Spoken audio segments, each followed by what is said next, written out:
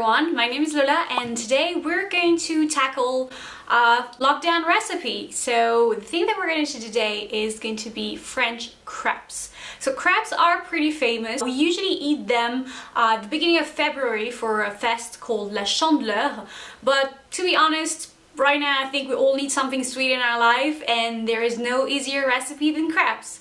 So let's get down to it.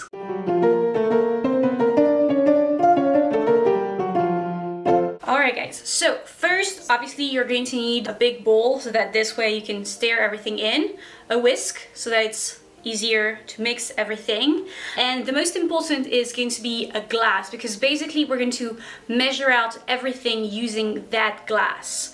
As for the ingredients, they are pretty simple and straightforward. We're going to start with flour. You can use basically any flour. I'm using normal type. Then you have 3 eggs, a little bit of salt and some milk. Alright, so let's get down to our recipe. So first what you want to do is pour 1 glass of milk, voila, and pour that inside your bowl. Then you are going to add 2 glasses of flour. That is 1 and a second one. So I'm doing that with a glass because I'm at home. Obviously you can do that with a cup.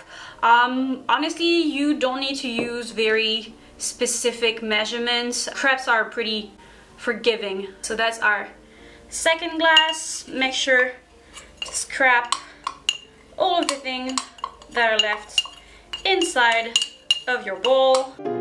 There we go. And then we're going to add our 3 eggs.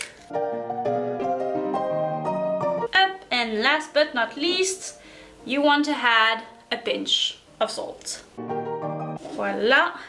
And then you're going to start whisking everything together, combining it. Make sure that you take all of the flour. So you're going to see at first it looks a little bit lumpy and quite thick. That's totally normal. Don't worry about that because we're going to add another glass of milk. So we're going to be doing in total 4 glasses of milk. This is the second one. So what you want to do is whisk in between every one of the glasses of milk so that it's easier to combine basically. Voila, as you can see it's already a lot more liquid. So we're going to go for our 3rd glass and our 4th and last glass. Okay guys, so basically your dough is finished. What you want to do is leave it to rest for about an hour. That's going to allow for all of your ingredients to go back to the same temperature, which is going to be a lot better afterward when we cook our crepes. Alright, so I'll see you in about an hour. Okay guys, so it's been an hour, we're back and now we are going to start cooking our crepes. You're gonna need a pan and a ladle so that it's easier to spread it. Alright guys, so for the pan, I'm using this pan that is specifically made for crepes. As you can notice, it has a very short side that actually allows you to pass the spatula easier, but obviously you can use literally any pan. So what you want to do first is heat it up pretty high just to make sure you know that the dough is quite cooked. What I prepared on the side is actually just a little bit of butter and a paper towel. This way I'm going to make sure that there is a little bit of grease and a little bit of fat on the pan to make sure that it doesn't stick. And I also prepared a plate to put all of my crepes on. Okay, so first thing we're gonna do is put a little bit of butter on our paper towel. Gently, we're gonna get around, I like to spread a little bit of it on the edges as well. Just allow us, you know, to make sure that everything will be non-stick. Then you wanna do like that and spread it around a Just more. And basically you have to wait a little bit to make sure that the corner are gonna start being crispy. So usually the first one is pretty messed up, and the last one as well. So don't worry if you have some trouble getting to the perfect crepes. Enjoy yourself, take your time, and we're going to arrive at the perfect crepes all together.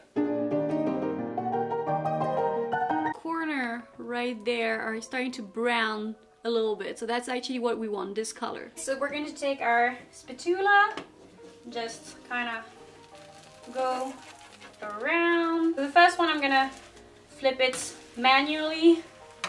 See, perfect color. So it's totally normal that you have bubbles. Don't worry, they're going to explode by themselves. Obviously when you flipped it, you added a lot of air underneath it, so don't worry. So yeah, so what you want is those beautiful color here. You don't want your crepe to be too white, because otherwise that means that it's not cooked properly throughout. So after that, same, you wait a few minutes on the other side before it's done. It starts to smell so good already. Alright, let's check that little baby. Oh, perfect.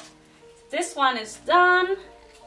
And as you can see, you have this beautiful little shapes on it that make it kind of look like a moon, if you ask me. So that was the first one, and now continue until you run out of dough, basically. So you're gonna see as your pans start getting hotter and hotter, it's going to be harder to spread the dough properly. So my advice is to take the pan out of the fire before you do it, just to make sure that it has a little bit of time to cool down. For the thickness of the crepes, it really depends what you guys prefer. I like my crepes to be thick enough that I can fill them without them breaking apart. I know some people prefer their crepes to be a lot thinner.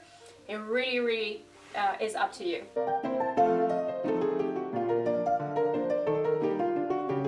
As you can see, the pan is a little bit hotter. This crepe is still good, okay? It's not burned. I'm gonna try to flip the next one by making it jump out of the pan, hoping that nothing will go wrong. Otherwise, I think my cat will be very happy, and me not so much.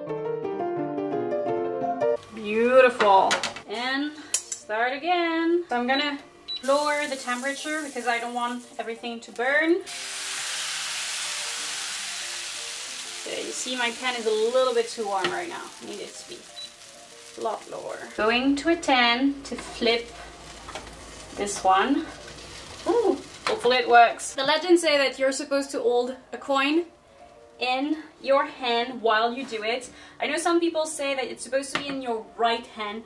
I'm going to be honest with you, I am a right hand person, and if I'm using my right hand to do something else, it's going to be messy. I'm gonna kind of cheat and help this one a little bit. Let's do that.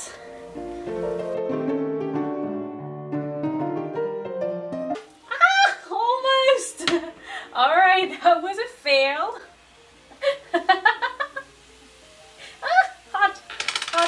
Hot. Okay, I think I did not leave that one enough time to cook.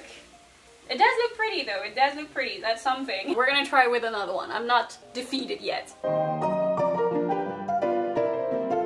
So I'm going to leave it a little bit more time this time. I'm not in my kitchen, but trust me, it smells amazing right now.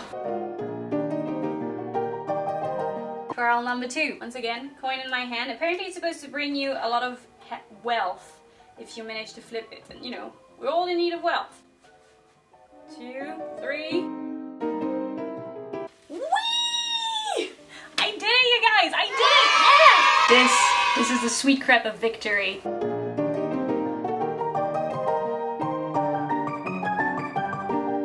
And voila, guys! Our crepes are finished. You can put whatever you want on it. My personal favorite is butter and sugar, pretty simple. This crepe recipe is quite simple. You can add other things to it if you want to. I know some people like to put beer inside. Some people like to include the sugar inside the dough. Once again, for me, I prefer it on top of it, but it's up to you. So now that you have the recipe, you guys can go on ahead and do whatever you want. Well, be safe, guys, and enjoy your crepes. Bye!